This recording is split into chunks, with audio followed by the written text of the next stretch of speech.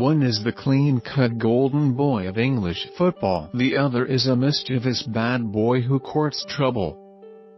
But Harry Kane and Pierre-Emerick Aubameyang have one very significant trait in common: scoring goals, plenty of them.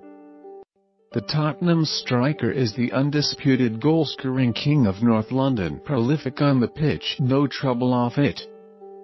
But there's a new man in town. Controversy seems to follow Aubameyang around if he scores the winner against Tottenham at Wembley on Saturday. Arsenal fans won't care about his previous. The 28-year-old was suspended several times by former club Borussia Dortmund over disciplinary issues. He turned up late for training and openly flouted club rules. Last year he got into hot water by filming with football freestyler Sean Gardner at the Bundesliga club's training ground without their permission. Then there was his Nike-branded goal celebration in which he donned a face mask promoting the sportswear giants after scoring against Schalke. Dortmund's kid deal is with rival firm Puma. Needless to say, the stunt was not well received by his club. So, what's the worst that could happen? Arsene. Of course, the Arsenal manager is well aware of Aubameyang's reputation. Truth be told, Wenger had reservations about signing the flash striker, but the Gunners recently appointed head of recruitment Sven Mislintat, Dortmund's former chief scout, vouched for Aubameyang after playing a key role in signing the Gabon star from Saint Etienne in 2013. On the face of it, £56 million for a world-class striker seems a no-brainer. But then you do have to ask why Arsenal had a clear run at him last month. So far, though, Aubameyang has been a breath of fresh air. He looks to be a happy boy, said Wenger. He has a positive smile and very professional attitude. Aubameyang's piercing speed will provide a new dimension to Arsenal's attacking game, which has looked stale in recent months. The run and delicate finish over Jordan Pickford to score a debut goal in the 5-1 demolition of Everton last Saturday was a snapshot of what he has in the locker.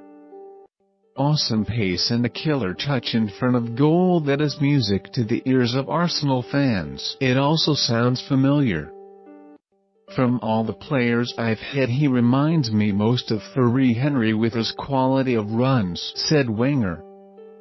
But it's a bit too early to compare him to the best player who ever played here. Aubameyang has played one game, but it's a good example to follow. His finishing is good. You don't score by coincidence for so many years. When guys can repeat that at the top level, it means they have that quality. He says Thierry was his role model. That is an ambitious statement, but it is a good one. It doesn't mean he will score as many goals, but why not? Wenger is correct.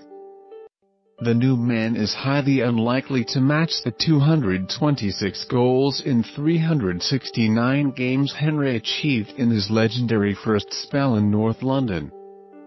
But for a club in a deep malaise, Aubameyang's impact could be as profound. Outgunning Kane in Saturday's derby would certainly add substance to the hopes of Wenger. It is too early to say whether he can be as prolific as Kane, said the Frenchman.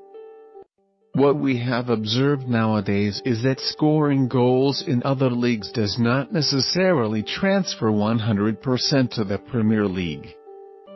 To be as prolific in the Premier League today is much more difficult. Hardly fighting talk from Wenger.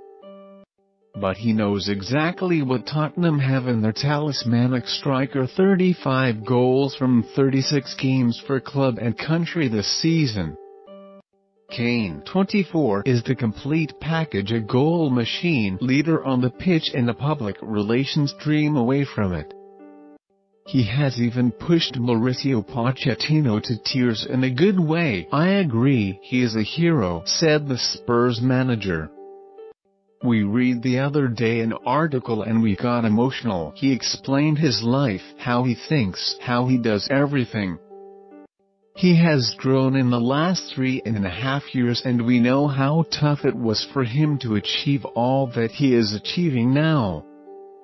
He is a good example for everyone. Meanwhile, Petr is winning his race to be fit for Saturday's clash after returning to training following a calf injury. The Arsenal goalkeeper had looked certain to miss the clash but has made a quicker than expected recovery. David Ospina is on standby if Wenger decides not to risk the 35-year-old.